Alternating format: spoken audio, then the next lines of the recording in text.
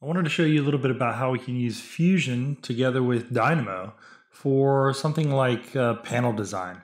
I have a regular surface here, I created with T-splines, and I brought it into to Dynamo.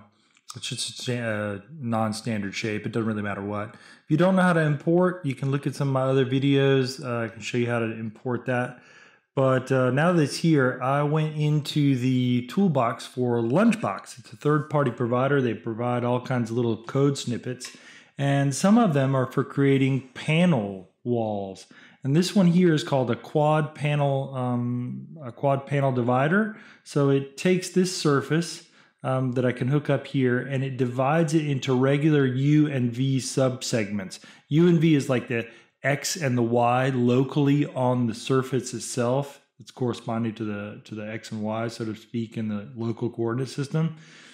And I decided to split this surface up into an equal number, so I just created a integer slider, hooked it up, and you can see that at just one division, there's no division in the surface.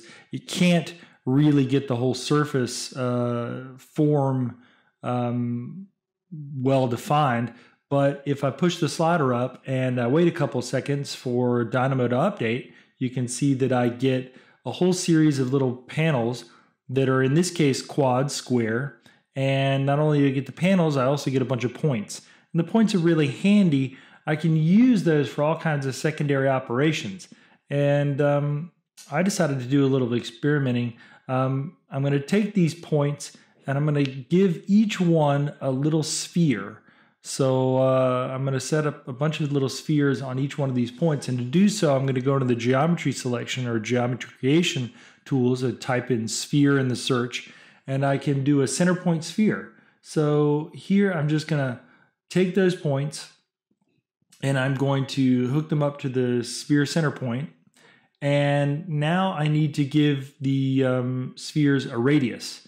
And to do so, I'm going to do a number slider. And I'm going to hook that up as well. And it takes a little while. I can modify the number slider to give it a maximum, minimum, and a step size, of course.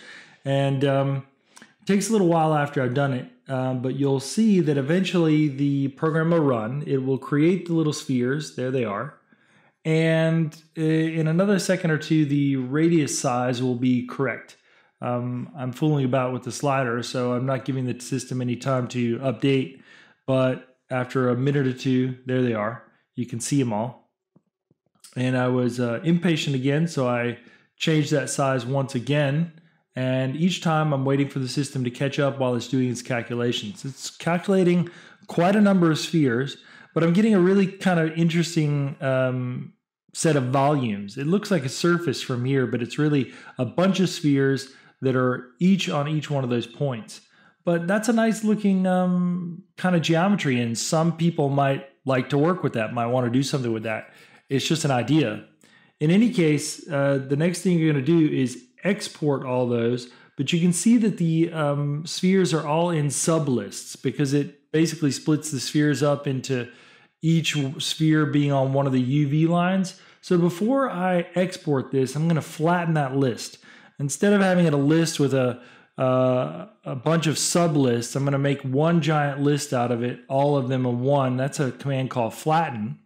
And that makes that list into one giant list without UV line 1 and then all the spheres on it, UV line 2 with all the spheres on that line. So as a result, I get a flat list, and then I can do a file path to tell the system where I want to export my file to. It's going to be a SAT file, of course, and I have to tell it where to store it. I'm going to call it output, and I'm going to save it someplace on my local machine. And then I'm going to use the command export to SAT. Now, if you don't know how to do this, this is another one of the parts of my very beginners videos where you can do import of Fusion geometry and export back into Fusion. So if you haven't done that before and you're confused by this, go look at some of my other videos. Now, so this is now exported a file, and if I go into Fusion and then say load that file in from a geometry in from a file, I can go get that file that I just created, And then after several minutes, I did speed it up here. After several minutes, you'll get all these 5,280 spheres or whatever it is. It's a gigantic number. So it does take some time. And if you're happy with that, that's great. But I decided to experiment a little bit. And I was looking at this and I was thinking, you know, these spheres are all very regular. They're all exactly the same. Sometimes things get a little bit interesting when you add a little bit of irregularity to them. So I thought about a couple different ways to do that. I could have translated the spheres, some of the spheres up and down, maybe move them, shift them left and right. But in this case, I decided, let's mess about with the radii. Let's not make them all exactly the same size. Let's give some random nature to them. So I went back into Dynamo, and instead of using the number slider for the radius of the spheres as I had before, I decided to make a random number generator. And this is another, I'm going to replace that number slider. This is another command. So I put in random, and there's a whole bunch of random commands, but also in Lunchbox, there's a random number generator. It's quite useful, and I use it for all kinds of things. So I created that, that node, a random number sequence, yeah. There you see it right there.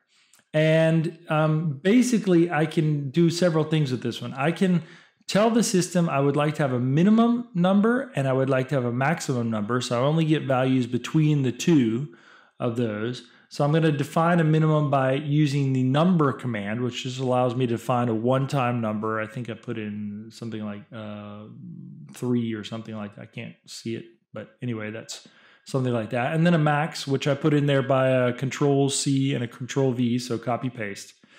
And then the number of values that I want to generate is the same as the number of spheres.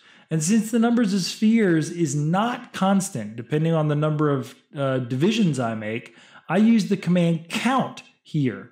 So I can count those points. I hook those up and I can actually get a count, and that's just a number.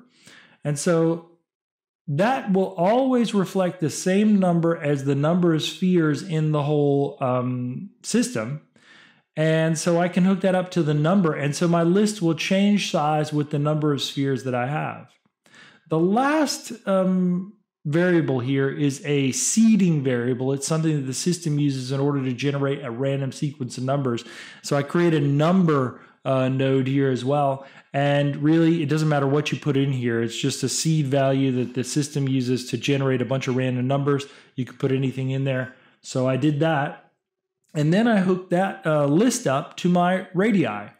And so now for every single sphere that it creates on those center points, it will then go to the corresponding place in that list and take the radius that has been placed into that list by the random number generator. Now, I was looking at this and I was again a bit impatient because it's calculating and running through its systems. But I decided that the variation between the small spheres and the big spheres was really not quite big enough. I wanted to be really noticeable. So I went into the numbers and I changed the minimums and the maximums to make them a little bit more extreme. So they had a bigger variation between the minimum that I allowed and the maximum that I allowed. And after I do that and it calculates for a couple minutes, you'll be able to see that those spheres all get different sizes. There you go.